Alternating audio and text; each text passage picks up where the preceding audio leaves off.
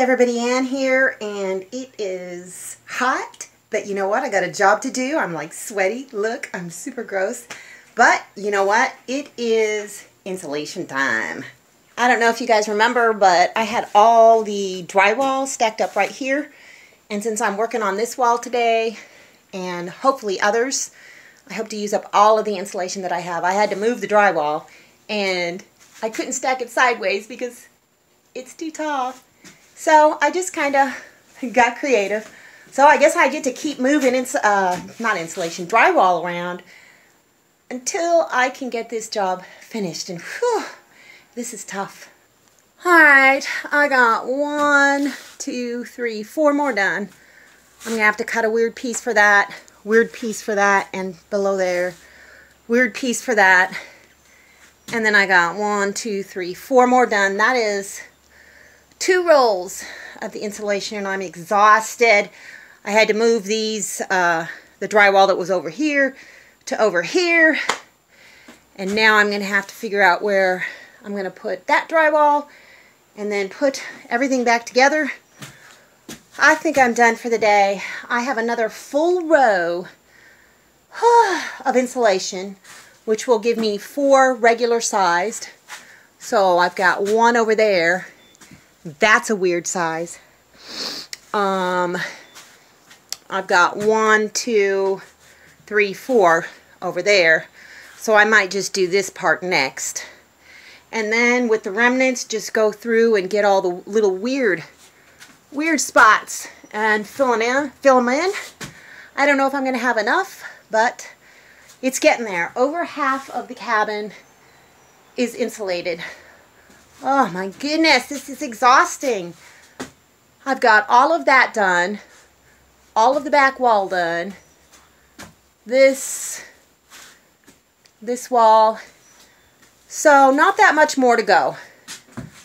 Phew, I should have picked a cooler day to do this. Okay, I just got another wild hair up my you-know-what. I had just sat down after taking a break. You know, I was taking a break to do the insulation stuff because I was tired, and I thought, oh man, I want to build one of these.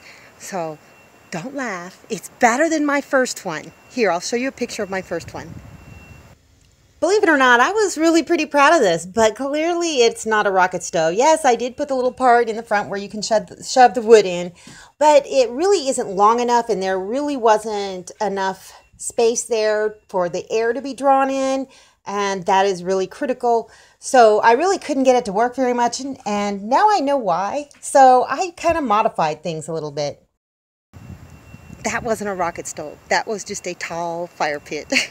So I looked around on the internet, and I didn't have all the right stuff that they suggested, but I had a bunch of other stuff, and so here's what it looks like. This is my ghetto rocket stove. Haha. Alrighty, I didn't have the little H blocks that you put in it, so I had, well, those little things on the bottom for the base. You don't have to have a base, but I decided to have it in case the ground's wet, which it almost always is. So I found 2 of these, and just put them up like they are. And I had to figure out a way to get the air in, so that's just a soup can, a stew can. It needs to be longer. So once I open the next one, I'll just like put them inside each other, so they'll be longer. And that's just a piece of wood that I've got burning. And so then I just put this little half one right there. And then I put another one up on top of here. Well, this one, you know, it's got the holes this way. This one has the holes this way too. Whew, that's hot. Look at that. Look at that. Oh my goodness, it's hot. And I just covered it up like this because for no other reason than to keep this little grill thing on. It's the only thing I had to cook on. And then that's the back. It's not elegant looking, but it is more like a rocket stove than the first one that I built, because it's got 1, 2, 3 layers of bricks to make this little tube right here. And whoa, that is freaking hot. So this has been going for I don't know, 10-15 minutes or so, and I just put this thing in. And I don't know if I'm going to burn any more of that because the smoke that comes out of it is kind of black. So, yuck. I'm committed to it now, so I'll just go ahead and burn that all up.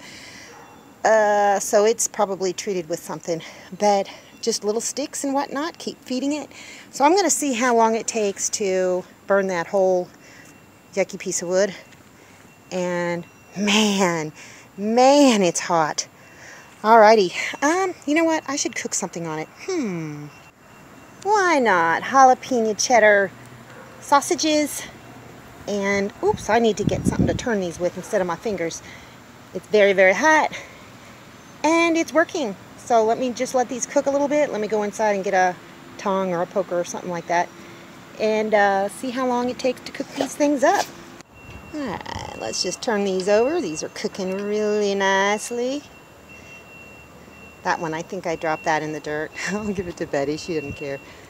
They probably all look like that.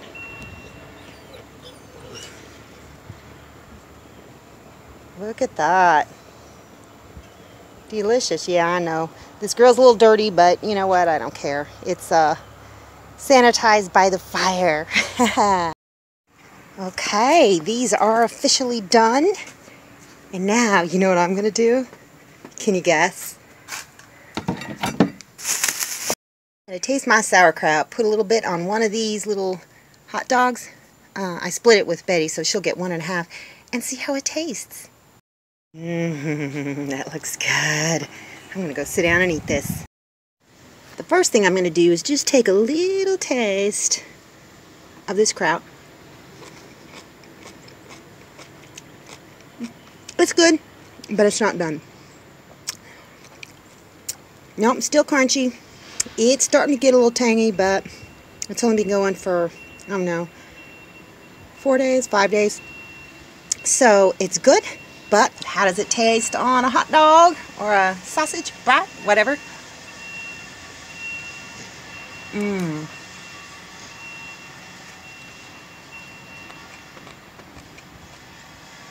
That's pretty good. We're done eating lunch. Let's go see if it is still hot in that rocket stove. Oh my God, it's still smoking. But I think it's this wood right there. It puts off a terrible smoke. It had stopped smoking.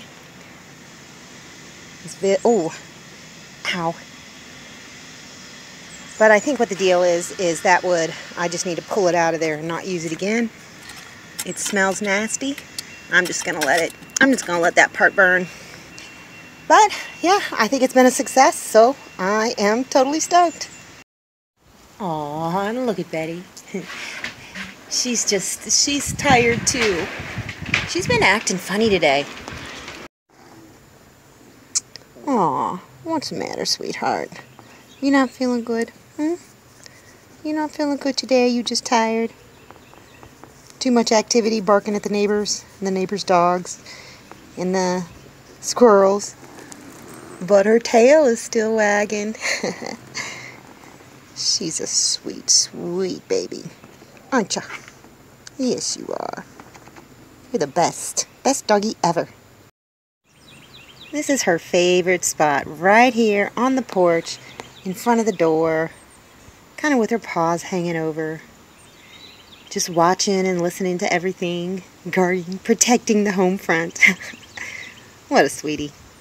Well, that's about all the activity I can take. I'm tired. I mean, it's a good kind of tired though, because although I don't like doing insulation, I was super glad that I had gotten all of that done. And then I just sat down for a minute and I thought, gosh, I can do this other thing. And I went and did it. And there's a few other things that I'm thinking of doing, but I'm just going to rest. I'm going to take it easy. I got to work tomorrow, and I hope the van holds up. She has been making some terrible, terrible sounds from the wheels, and it started after Firestone started working on it. But I'm just going to stay positive and hope that everything goes well. Anyhow, well, that's all I got for you today. See you in the next video. Thanks for watching, everybody. I hope you enjoyed the video. Make sure you like, subscribe, hit the bell, and y'all have a good one.